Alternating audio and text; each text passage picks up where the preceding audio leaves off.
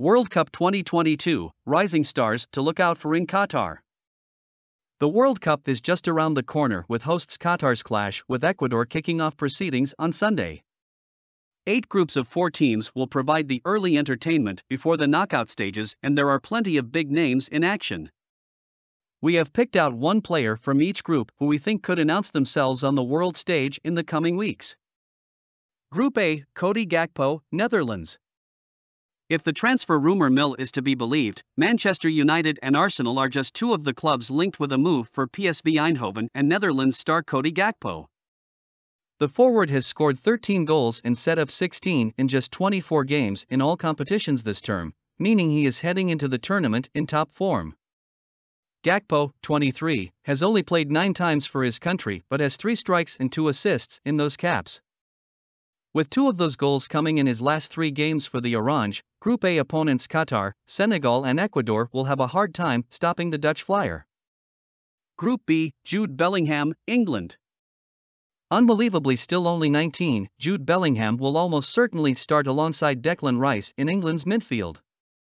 The Birmingham Academy product is a Rolls-Royce in the middle of the park and has gone from strength to strength this term. He was named the youngest captain in Bundesliga history earlier this campaign and has 9 goals for Borussia Dortmund in 2022 to 2023. This should be the first World Cup of many for the teenager, and he will be keen to make his mark straight away against Iran, USA and Wales in Group B. Group C, Cristian Romero, Argentina. Argentina have a plethora of attacking talent, but Cristian Romero is the sort of defender who can help turn them into World Cup winners again. Romero, 24, continues to improve under the tutelage of Antonio Conte at Tottenham with his aggressive defending on the ground and in the air. Like all good modern defenders, he is comfortable on the ball too and will feed La Albiceleste's creative sparks. His country are currently on a 36-game unbeaten run. While they have kept clean sheets in each of Romero's last 10 internationals, he will be a key figure if they are to go far. Group D, Joakim Maehle, Denmark. A right-footed left-back, Joakim Maehle has turned into a creative force for both club and country in recent seasons. Since moving from Genk to Atlanta in 2021, the Dane has been a key cog in the Italians' free-flowing side. And for Denmark, he is in red-hot form with 1 goal and 3 assists in 8 games so far in 2022. Linked with a move away from Bergamo last summer, strong displays in Qatar will put him in the shop window again. Group E, Jamal Musiala, Germany.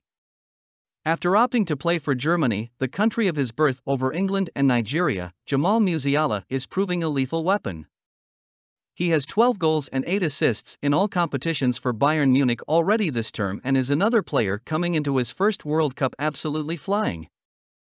After only playing a small part in Germany's disappointing Euro 2020 campaign, Musiala could well be a regular starter under Hansi Flick in Qatar.